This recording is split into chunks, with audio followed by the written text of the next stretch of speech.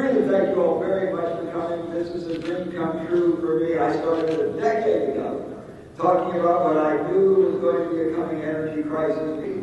Understand that the oil industry has had their subsidies for more than 100 years, and in the process has created the wealthiest industry in this world. We can do the same with renewables. All of you who are close observers of Congress know that we have lots of unfinished business when it comes to clean energy and energy efficiency policy. Every day, every project we work on, it's highly dependent on government regulation. So federal policy is critical to any of these new technologies. One big problem for geothermal is just the upfront costs. And so policies can help to take away that risk for companies. Federal policy completely drives the solar market. It's the reason that the solar market's around. So OEA has been, our top priority for the last year has been to extend the production tax credit for wind energy. We really need the certainty that federal policy offers, and we need it soon to see these industries continue to grow.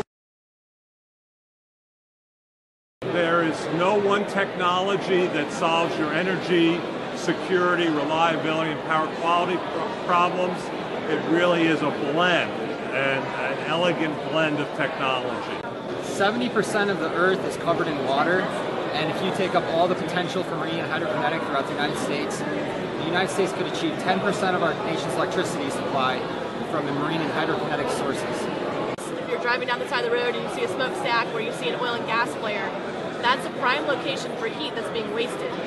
And what these companies do is we take that heat and we use a heat exchanging process to generate emissions-free electricity.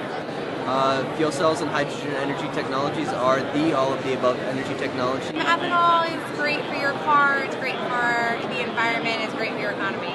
So we consider these wireless light fixtures, and that our source of power is 93 million miles away, and it is what allows us to bring in that natural light into space.